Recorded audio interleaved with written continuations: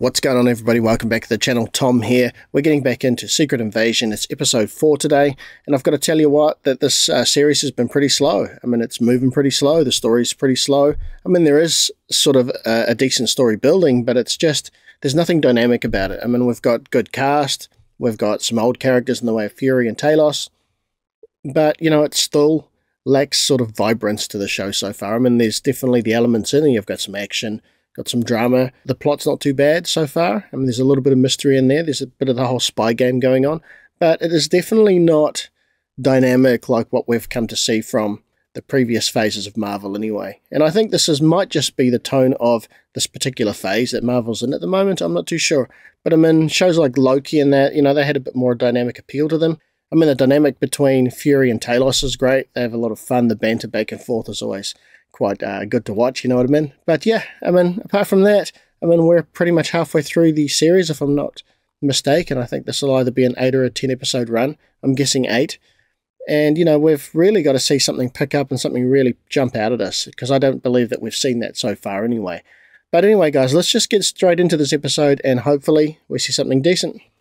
Oh, that's right, because we saw Gravik kill Gaia, right? So that's going to piss Talos off something mega.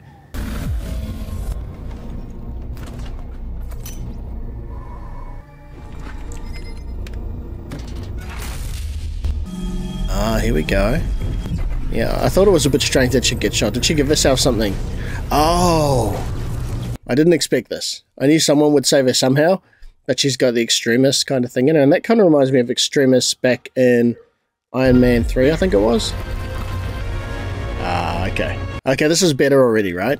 I didn't think that her character could get eliminated so quickly. I mean, it seems like she's a pivotal character in this series anyway. Alright, well that was off to a good start, so yeah, I'm looking forward to seeing what's happening. Fingers crossed. It might be better than we expected. Oh, that's right, I forgot, she's a traitor as well. As I was watching all the news coverage of those guys' heroics over in the States, I kept having this feeling that someone I know had something to do with getting them all together. He understands that home is worth fighting for. Good book? It's a collection of poems. You read the first line. And did you get what you wanted from this life? Even so? I did. And what did you want? To feel myself beloved on the earth. I mean, you can't really blame her though, right? Because she was left high and dry basically by Fury, so she had to survive somehow. So it makes sense that she'd go back to Gravik. I mean, that's her son anyway. I'm the one telling you to kill Fury. One of the 2 occupants of that lovely country manor of yours is catching a bullet today. You can flip a coin for all I care. It's not real roads. He's been broken ever since he came back from the blip. We don't need to kill him. Okay. You keep telling me what you're not gonna do. I'm gonna show you what I am going to. Okay, this makes a lot more sense now. So that wasn't the real Rhodey. So where's Rhodey at then? There's a reason Gaia isn't here with us. I've already taken care of her.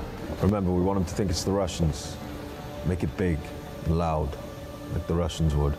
And I don't need your sorrow or your pity for anything I did of my own free will. The reason I'm with you now is because with you, Dad, it's the only answer to the question of where I belong. The only thing that I need from you is a plan. Right. He hasn't really got one yet. What is your plan for finding our people a home? Because Gravik has already implemented his. He's got to step up now. We take down the insurgency. We go to the president and we tell him, just saved your planet, and we'll wait and see what can happen next. That's not the best plan. Don't yeah, they're not going to buy it. Live in your own skin? Gaia, we're a people without a planet. We depend on the goodwill of our hosts. Show them our hearts. I don't think most of the rest of his people are going to have faith in that plan. You're delusional, and that is not who I've become. Yeah, she doesn't want to bow down. They want to stand strong and proud. He's the only one that's prepared to be humble like this. It's good to see a bit more of her story. So she's torn. She still actually loves him. He'd be home until later. But he'd need a weapon against her because she's a Skrull, so she's stronger than he is. Of all the dumbass things I've done, you are by far the greatest.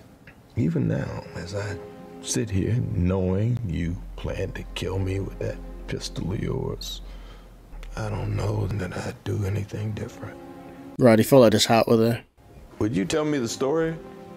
I how you chose her? I would visit her in her room almost every day towards the end. I had to acknowledge the truth. Which was? Looking for someone who would slip your defenses, I decided to just come out and ask. You asked? I asked if she wanted to fall in love. She made me make her 3 promises. That I would bury her at sea, which I did. That I would continue to be a daughter to her parents. And you've also done? That I would never hurt you. She's loyal to her promises. That's interesting. And did you get what you wanted from this life, even so? I did. Same as before, she wanted to be loved. To call myself beloved. Oh, okay. I'm not sure if this means we should get divorced or we should renew our vows. Awesome. They'll be coming for you. He needs to take care of her. Where's the real roadie? They've got him locked up. You mind telling me what the hell you're doing in here? I didn't like the way we left things between us the other day. I figured we could settle our beef like, proper gentlemen. Oh, mind you, they assume all the memories, right? Poison? Poison? Nano trackers. Nano trackers. You want to tell me the real reason you're here? I stopped by You broke in. to tell you there is a scroll mole very close to the president. As close as you and I are right now. Closer. You're burnt, dude. All you got to do to keep my mouth shut about all this, give me my job back. You see this all right? And that's you. That's graphic. The alien defense, good luck with that. I'm gonna do everything in my power to protect you, but I can't have you running around spouting wild conspiracies. Now, tell you what, why don't you hobble your ancient ass on out of here before I have you defenestrated? Whoa. This all makes more sense now about why we're seeing that arsehole version of Rhodey. Liquid location tracker. Welcome to England, Mr. President. Correct. There's a full briefing book for you inside Stagecoach. The key thing about the Russians is you have to project strength. Did you pre-game for our bilateral with the Russians with a half bottle of bourbon?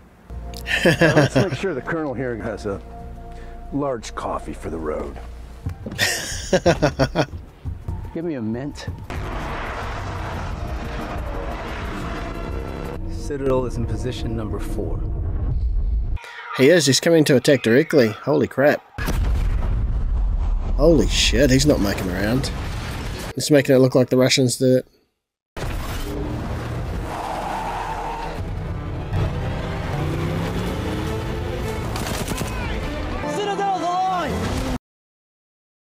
This is a well orchestrated setup, isn't it?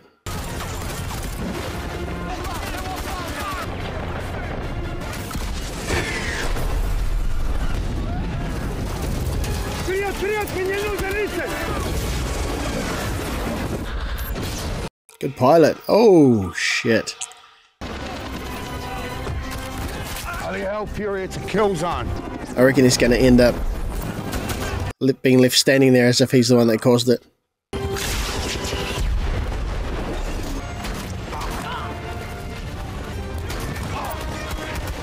There's a lot of men there to try and take out. Fury's here. He's going to double his fury again. Set him up.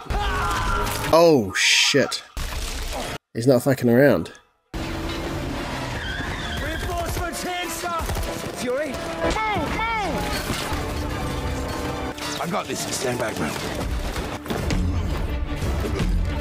Whoa. They're grunty.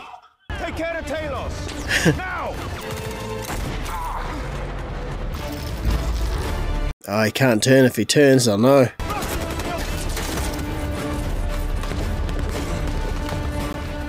He's a bloody alien. He's trying to get to Richard. No, he's with me. He's with us. Mean. President's out of the vehicle. Cover the president. Talos. Come on. I still smell a setup though. Put him down. Ah, okay. Said Put him down!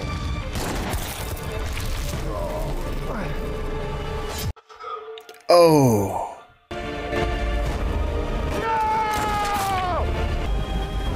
Right. This is like the extremist technology that, what's his name had.